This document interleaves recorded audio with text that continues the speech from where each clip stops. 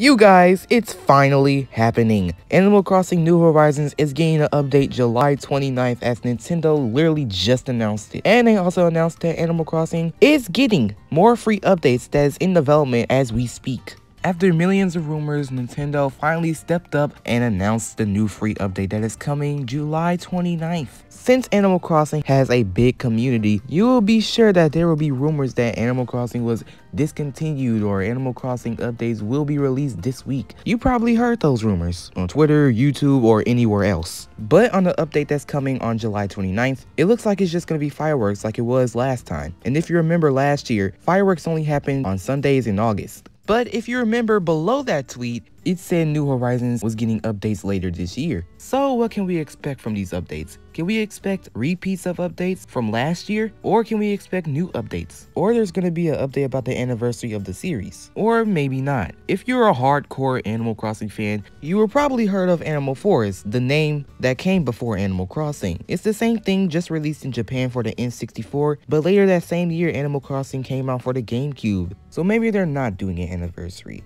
But what else can we expect? Well, in the tweet they said later this year, and since it's summertime, I'm assuming that means probably November and December, and that's around winter time. So maybe we can expect another Turkey Day event, and for winter maybe we can expect another Toy Day event. I honestly want to see these two again because I missed them last year, but maybe they can revive it so I can have another chance? Heck, maybe we'll see some characters return like Wendell and Dr. Shrunk. Although there's not a chance that Dr. Shrunk will return because in New Leaf he taught you reactions, and since you can get reactions from your villagers on your island, there's really no point of him coming back. Unless he's another part of the game, of course. Maybe we can see some new items for that particular season. Now that we talked about what we can expect for the future, let's talk about what we can expect for July 29th. We already know that fireworks are coming in August, and that's including the balloons, the fire poppers, or whatever they're called, and some more things. But can we expect new firework items? Maybe we can expect someone or something special during the fireworks. Maybe we can shoot the fireworks ourselves. We'll never know.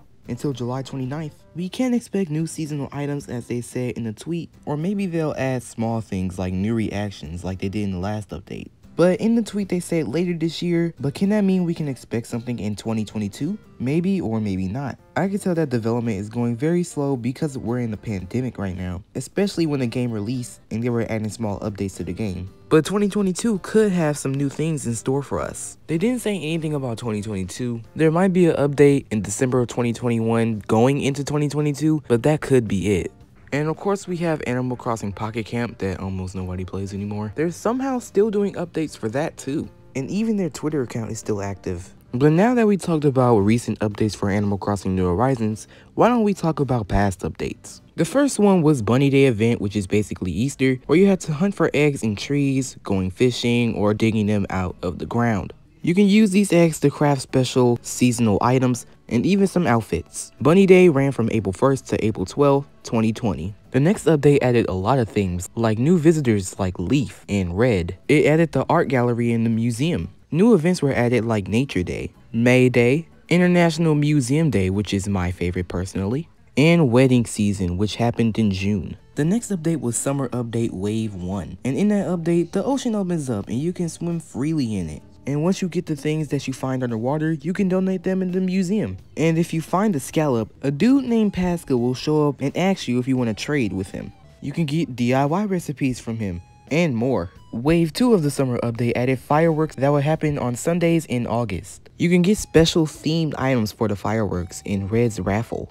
To go along with fireworks, you can launch your own custom designed fireworks. That update also launched Dreams, where you can meet Luna in. In Dreams, you can access different islands and explore them as well. This update also provided island backup restoration service. Next was the Fall update, which added Halloween themed items and reactions. You can gather candy to prep for Halloween before Halloween. And you can grow pumpkins for DIY things. Get some new costumes from the Able Sisters shop and change your color. Halloween night started, well, on Halloween. And then meet Jack, the carved pumpkin you can talk to on Halloween. This update also provided updates for the Nook Link app. The November and the December updates added Turkey Day, which was basically Thanksgiving, and it added Franklin, the first class chef. Give him pumpkins you got for Halloween stuff, and then watch him cook. It also added Toy Day, which happened the day before Christmas, where you help a little reindeer called Jingle help deliver presents to other villagers around the island. This update also provided new reactions and new hairstyles, and it also allows us to expand our home storage. And it also added save data transfer. The next update added Festival, or Festival, however you say it, and Pave, the dancer, will be your guide. Collect feathers around the island and give them to him for a special dance. Now this next update is probably my favorite out of all of them, and most of you probably know why. That's right, it was Mario themed, where special Mario themed items join Animal Crossing for the Mario 35th anniversary. And that was all the past Animal Crossing New Horizons updates, while talking about the newest one too. I hope you enjoyed today's video. If you did, consider subscribing and leaving a like on this video, and following my Twitter and my Twitch so you can get more video updates. And I will see you in the next video. Peace.